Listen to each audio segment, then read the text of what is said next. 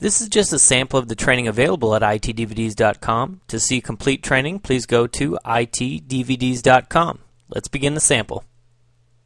When we go to create a virtual machine or migrate a virtual machine, Virtual Machine Manager will recommend certain hosts to put that virtual machine on, and it'll give it a star rating. Let's take a look at that. I'm just going to right click on a virtual machine, go to Migrate Virtual Machine, and you can see the ratings come up. So I get 4.5 stars for PHX Hyper-V 02 and 4.5 for the current host that it's on. And it uses some different factors in order to give us this rating and recommendation on which host to put this virtual machine on. One of it is the expected utilization. We looked at that earlier. How much free resources a host has. So if one host doesn't have much memory left and another host does, it's going to most likely recommend the host that has more memory available. And we can see here if there are any warnings, and we go down here to rating explanation, if there are any warnings or errors, reasons why we can't or maybe shouldn't put a virtual machine on a specific host. So another way it determines whether or not a virtual machine should be put on a specific host and determines the rating is through placement rules that we can actually create. So let's cancel out, and we're going to put these placement rules on a host group. So I'm going to right click on my host group and go to Properties. Let's go to Placement Rules. And by default, the host group is going to inherit the placement rules from the parent. So I can configure placement rules on my all hosts, and then my development host group and production host group will inherit those properties or placement rules. If we want to set placement rules specifically on a host group, we can uncheck this box to use the placement settings from the parent host group. In order to use placement rules, we're going to use custom properties. So let's take a look at those custom properties. I'm going to go to Manage Custom Properties. There are all sorts of different custom properties for different object types. So we're looking at host group right now. There's host, virtual machine template, host cluster, host group. So let's go ahead and create a new property. I'm going to call this one is QA. So QA generally is quality assurance. It's a specific department or a specific group that makes sure a product works right before it goes into production. And maybe I have some virtual machines that I want to be on my hosts that are in my production cluster. But I only want to limit those virtual machines to be on a specific host or a specific set of hosts.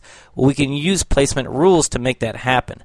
So let's say on PHX Hyper-V 01 is the only host I want virtual machines that are for QA to be on. So is QA, and in a description I'll put this setting is for VMs, and the hosts they should be on for QA. So I'll go ahead and click OK. And we've got object type host selected. I'm going to go ahead and add, and I'm also going to make this a setting or a custom property for virtual machines and virtual machine templates. So let's go ahead and click OK. And click OK again. Now let's go to our host here, PHX Hyper-V. This is the one that we want to be for our QA virtual machines, or at least to be able to have QA virtual machines on them. So let's go down to Custom Properties. We can see there's our new custom property, is QA. So I'm going to put yes here. So this is just a naming convention I'm going to come up with. And we can have all different reasons. Maybe one is for certain types of virtual machines, maybe some are for certain departments, whatever we'd like. That's why it's kind of nice we get these custom properties that we can create. And we can also use the default ones, custom 1, custom 2, things like that, but sometimes creating our own is a bit more descriptive. So I'll go ahead and click OK. And now let's say for web server 03, let's say this one is a QA virtual machine. So we'll go up to Custom Properties here. Is QA, I'm going to put yes also. So now we've got our custom properties set, and we can create a placement rule for that custom property. Now that we've created our custom property, let's go ahead and create our placement rule. I'm going to right click on my host group, go to Properties, go to placement rules, and I've already unchecked the use the placement settings from the parent host group. Let's click add. Let's select our new custom property that we created, is QA. Now we have a requirement. So the virtual machine must match the host, or it should match the host, or must not match host, or should not. So must means it has to. It's not, the virtual machine isn't going to be able to go to a host where this property doesn't match. Should means in the placement, when we get that star rating, we'll get a warning that says, you know, hey, you can move it to this host, but you get this warning that this property doesn't match. So it makes it possible. This one makes it not possible.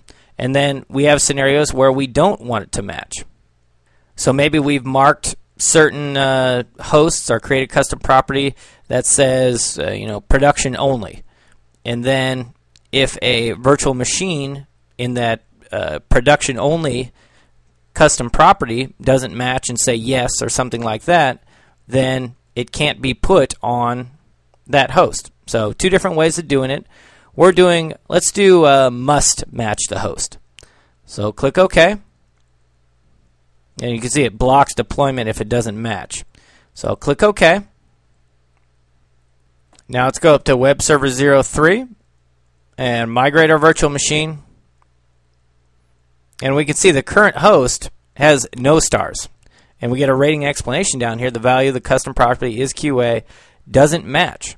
So it was only able to be on this host because that's where it was before we created the placement rule. But now you can see the only one I can migrate it to is PHX Hyper-V 01.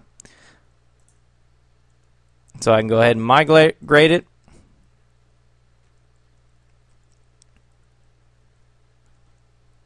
And it's complete. If I tried to migrate it back, let's go back to Migrate Virtual Machine. And you can see, again, I'm not able to migrate it. If I tried to and click Next, I'd actually get an error. If we used virtual machine should match in our placement rule, then it would allow me to migrate it, but it would give me a warning here. And this works really well with dynamic optimization that we're going to look at next.